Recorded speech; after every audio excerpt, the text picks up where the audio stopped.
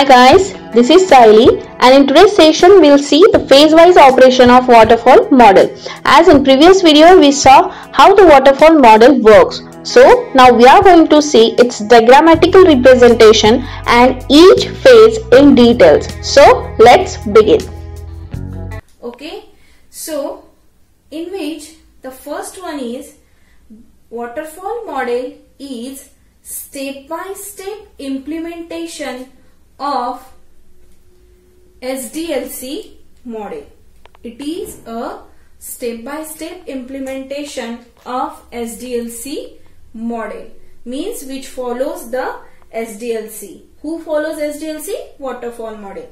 Then waterfall model, we also called it as a linear sequential model. Okay, the another name of waterfall model is linear sequential model. Now why we called it as a linear sequential model? So the answer is the development process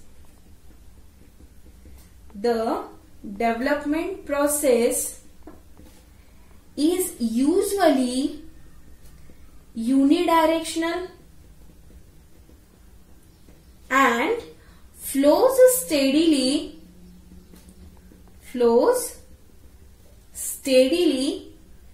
downwards through the different phases of software development, right? That's why we called it as a waterfall model or linear sequential model. Now this downward flowing concept, we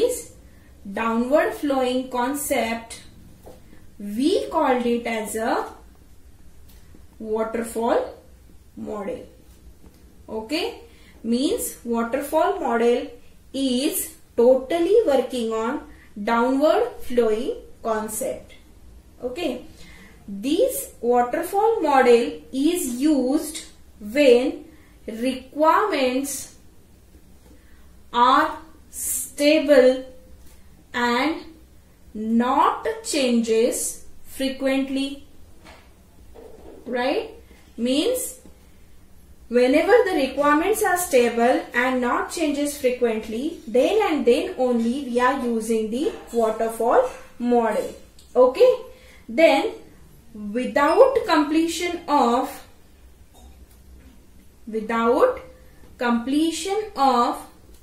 first stage, we can't move towards the next stage. Means we have to first finish this stage which is going on, and then we have to move towards the next phase. Okay, once we complete this stage, suppose we are completing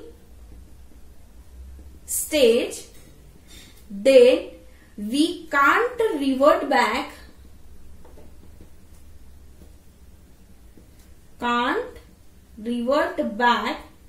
to previous stage. Means if we are completing with the phases, we can't revert back to the previous one.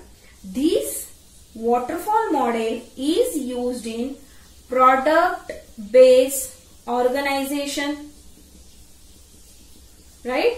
Means this is generally used in product-based organization, and the duration of this waterfall model is of 3 months. Okay, now for clearing your concept, we'll take an example. Okay, so in example, suppose we have to create a car. So for creating car, first of all we have to create concept of car design, right? We have to create concept of car design. Then we have to design the car. After that, build the car and then test it. So this is nothing but the flow as waterfall model. Again we'll take another example for to create a house. Again, we have to collect the requirements from the customer, then make a blueprint of design, right? Then build, and then so on. So in the same way, waterfall model states that it is nothing but the downward flowing concept, which is done in unidirectional and flows steadily downwards. Okay. Now we are going to see the key uses of waterfall model, in which the first one is SDLC waterfall model is used when requirements are stable and not change frequently. When an application size is small, then waterfall model is used. There is no requirement which is not understood or not very clear. Waterfall model required environment stable.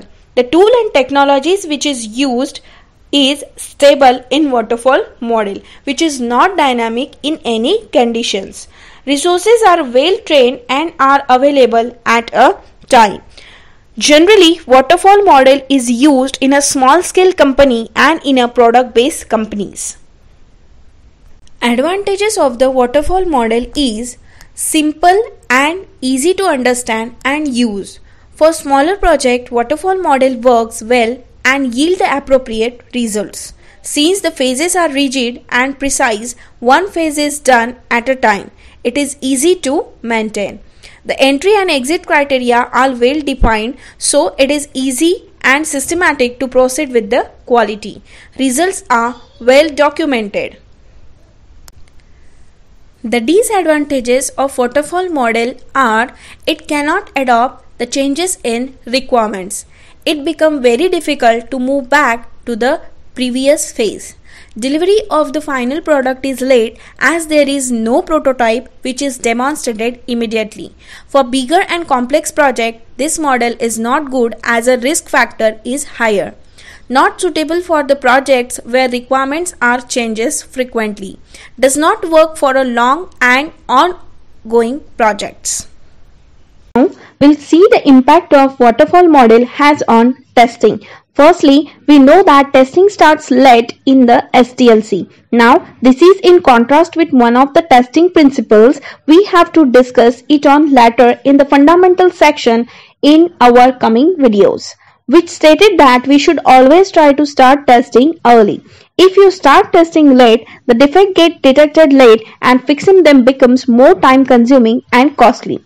So that it is a huge disadvantages of waterfall model for testing activities. Also, waterfall model requires that every phase is done only once. So testing phase is done only once and all defects are expected to be caught here itself. This is good in some cases but bad in most of the cases.